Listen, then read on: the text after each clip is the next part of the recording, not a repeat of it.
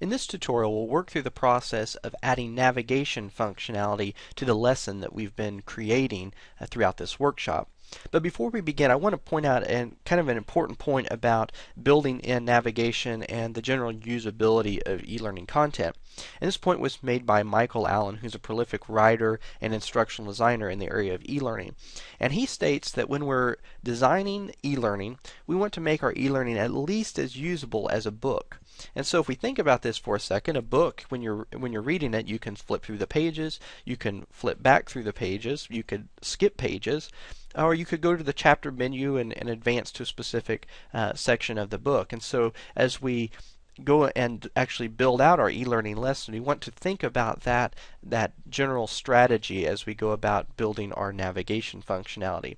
And so that's our navigation and discussions within this tutorial are going to focus on two approaches. The first is building in next and back functionality. And the second is using a menu-driven functionality within our lesson. And so we're going to look at those and in specific ways and how they can be used for actually enhancing the usability of our e-learning lesson. And so the first thing that I actually wanted to do is we want to get back into our Slide Master view. We're going to select the View tab and then go to Slide Master. And this should look familiar. So we've created the basic screen layouts for our lesson. And what we're going to do is actually first build in the menu functionality, menu-driven functionality within our lesson. And to do this, we're actually going to place this on the main slide. So up where it says number 1, the main area. And the reason why we're doing this is because we want to be able to update the menu functionality in one place and have it update consistently across all of the slides within our lesson. Because this is going to be a consistent element, we want it to be included in that area. Now you'll notice in some of the previous tutorials we've built in kind of placeholders here for our navigation area. So what we're actually going to do is once we set that up, we're going to go ahead and delete those text placeholders so that it won't get in the way, and we'll have just one area to update the navigation functionality. So first what we want to do is actually copy one of those text and content areas by just selecting Control C. I'm going to go up here and select that main slide and just hit Control V. And what that's doing is it copied it in the exact same location from those sub slides to our main slide there. And what I'm going to do here is actually include some placeholders because we don't have specific slides as of yet for our e-learning lesson. We're just kind of building out the templates, but I want to have specific places where they can go. And so what I'm going to do here is I'm going to select, type in link 1, link 2, link 3, link 4, and link 5. This will give us 5 specific areas that we could link to. If we need to add more later, we can, and it'll update throughout the entire lesson. Now when we actually go in to add the navigation, what we'll do is we'll just simply highlight and then go here to select the hyperlink option. And then we'll actually select a place within the document that we'll choose at a later point. But we'll walk through that as the time comes. Okay, so what we've noticed, again, we haven't styled any text or anything of that nature, but what we do have is a specific area here to select and to type information in. And we'll also notice that that's been updated on these other screens. So I'm going to select this text area and go ahead and delete that. We don't need that anymore. And we have that ready to go. The other thing that I actually want to do and change from what we've done in our previous tutorial is when we were specifically looking at the layout of things, we'll also notice that the title section is something that will remain consistent across the lesson. So what I'm going to do there is the same process. I'm going to Control C that by copying it, and then I'm going to go back up to the main slide and paste that in there. So what will happen is whenever we update that particular title in this one slide, it will update throughout the entire lesson. Now what we can do is actually go in here and remove that text area, and notice that it still remains, and we have it'll be a consistent look and feel, and all we have to do is update that content in one place. Okay, so now that we have our menu functionality built out and the location of that, we actually now want to look at the next and back buttons. And this is going to be a little different because at first glance we may think that this is going to be a consistent element, so we would put it on this main slide, but actually what we want to do is build that into these sub-main slides. And the reason why we're doing that is because if we have a slide at the very beginning of the lesson, we don't want a back button. And if we have a slide at the very end of the lesson, we don't want a next button.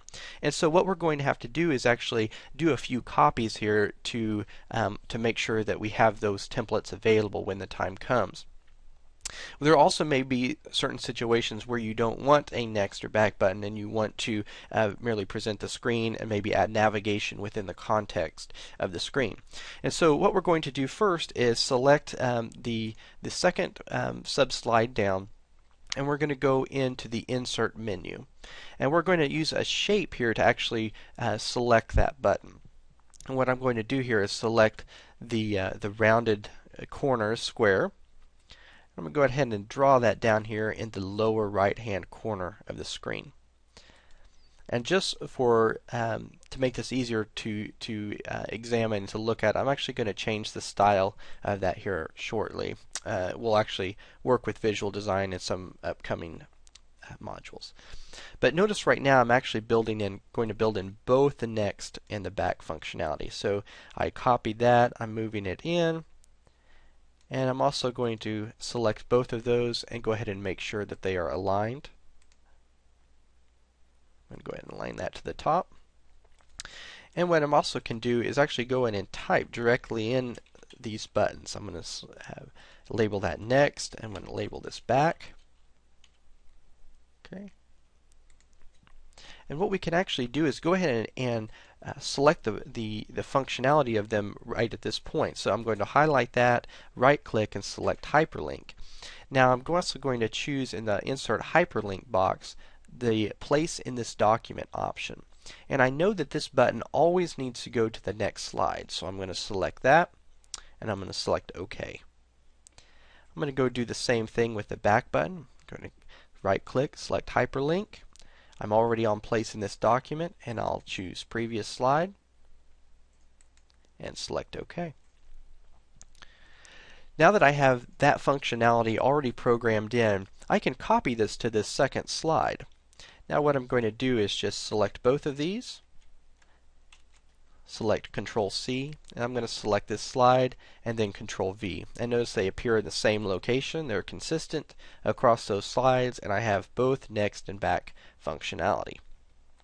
Now what I'd also like to do now is go ahead and make a duplicate of the first slide and then a duplicate of the split screen slide here. And what these will be is actually we'll actually make one more copy as well of each of those. So we'll make two duplicates. So what we're going to end up having here is a slide that only has the next button. So this will be our, if this happens to appear at the first part of the lesson, we want that. Then we have our slide that has both buttons, which we want that as inside the content.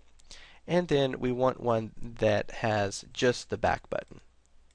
So I'm going to select the next and delete that. And then I'm going to do the same thing with these other slides. So I'm going to remove the back button. I have one with both, and then I'm going to remove the next button. I'm going to go ahead and save my work. Then I'm actually going to go ahead and I'll preview this for you, how this works. And so I'm now back in the main slide area. I've closed out of the master slide section, and I have a slide here to start with. Now this is drawing from that first main slide that we're not going to work with. But if I select that slide by right clicking it and go down to layout, I'm going to choose this title and content section. Now so I have a slide here that has the next button, and I'm going to go and add a new slide, and I'm going to go again to the layout, and now I'm going to choose the slide here that has the next and back button. Now I'm going to go ahead and preview this work. I'm going to select F5, and if I go here, I select the next, and notice I have that other slide, and I can select back, and I can now navigate between those two slides. So this gives us our basic navigation functionality and enough flexibility where we can also adjust things as we see fit, as we design and work within that template. Okay, so what we've done is we actually built in navigation functionality to our e-learning lesson, and in the next set of tutorials we're actually going to look at some of the visual design techniques that we can then bring in and make this this lesson pretty, if you will. We can add in some very pleasing looking aesthetics and also look at how we can integrate these things together so we have something that's usable now, and we'll have something coming up here that is both usable and aesthetically pleasing.